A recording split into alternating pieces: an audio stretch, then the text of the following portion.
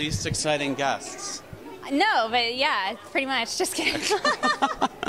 No, you can be fast if you want. No, it's okay. I appreciate you guys. Well, yeah, I mean, today, digital keeps getting passed over for network. Not that I'm tattletaling, but that's why I appreciate you guys stopping. 100%. We love it. Thank you so much. You guys have some big stars in this movie. We do. But I know that you guys worked on the switch, so you already had it in pretty good with Jen Aniston and Jason Bateman. We had their cell phone numbers, so they couldn't not pick up the phone when we called. So how do you get them a script and convince them to do another one with you guys? They must have liked you if they're going around too, right? Yeah.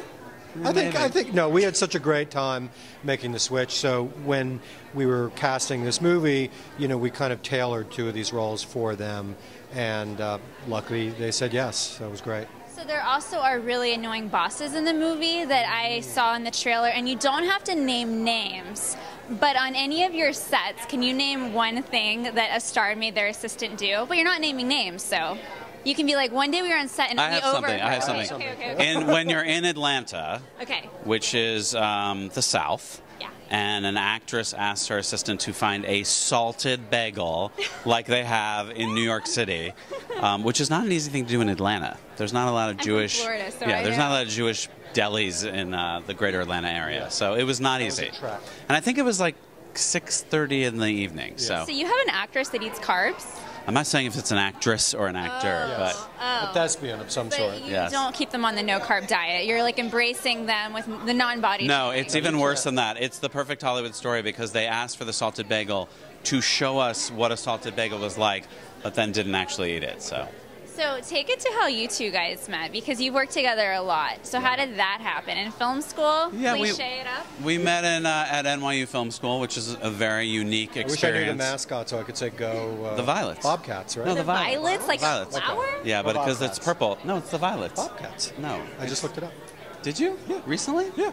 It's the NYU Bobcats? It's the least New York mascot you could possibly have. That is weird. Do you guys bicker like this when watching the dailies? No, because normally what happens is we'll have our fight, then in front of you or an actor, we'll say, it's the Bobcats. Right.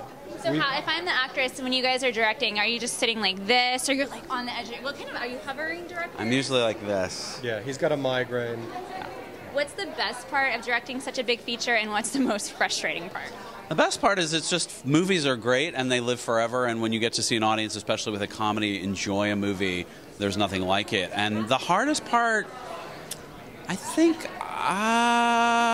lack of sleep? Yeah. I'm too tired to answer, so probably lack of sleep, yeah. So last question, because I'm a little sad, but I feel like everything comes in timing. I was really hoping to meet Jennifer Aniston today. She's like a girl crush girl. I feel like I get why people cast her. Yeah. Girls like her. Yeah. She seems really nice. So any good Jen stories? Just that we love her. I mean, she's a good friend of ours, and she's the most normal person you've ever met. I think what you see is what you get. That character is really a transparent part of her, and what was fun about the movie is, you know, she likes to play outside of her comfort zone, and she's really brave as an actress with everything from Horrible Bosses to Cake. And so for us, having made... a nice person. She oddly plays mean very well. Yeah, she does. Quirky as well. She's really good. That's why people like her. Yeah. Do you always carry your Leica around? I do. This is I want to document this experience. Just in case you don't photograph it well, he wants to reshoot it. Yeah, so... All right, and anything else you guys are working on next, or just doing all promos for... I think we're just focused on getting as many people to see Office Christmas Party as possible, not just because we have anything in us, but because it might be a fire alarm. Because the building, the building's going down, so if we don't get people to go see it before the building lights on fire, no, December 9th, that's all we're focused on. Because we really are proud of the movie, and the cast is so great in it, and that's what we want to do. So, yeah. Congratulations, guys. Thanks it's so kind much. of a big... I did NYU student films when I was at Hunter College. Oh, cool. So Hunter's it's great. Yeah. No. It I can't is. name one director from Hunter, can you? No, but I know a little bit about the film program, because I do know some people who've gone there, and they're Vin really Diesel good. went there. Well, there you go. That's the person. Yeah, Dom Toretto. Come on. Yeah, exactly. Thanks, guys. Yeah, Okay, thanks. Thank you so much.